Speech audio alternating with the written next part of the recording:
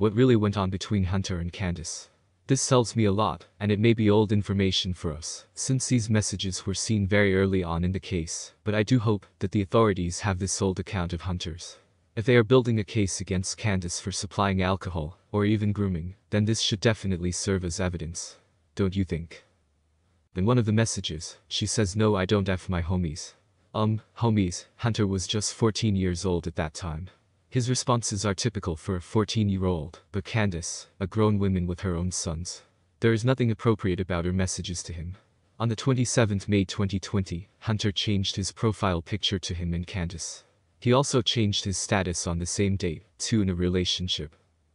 That also makes me think why Hunter would go through her phone on the day Summer was reported missing. Some even say his actions were of a jealous boyfriend. When I spoke to Hunter's father about this, he couldn't say for sure that nothing was going on between Hunter and Candus. He said he doesn't know. I'm starting to question what Hunter and Candus were really doing at the swimming hole the day Summer went missing.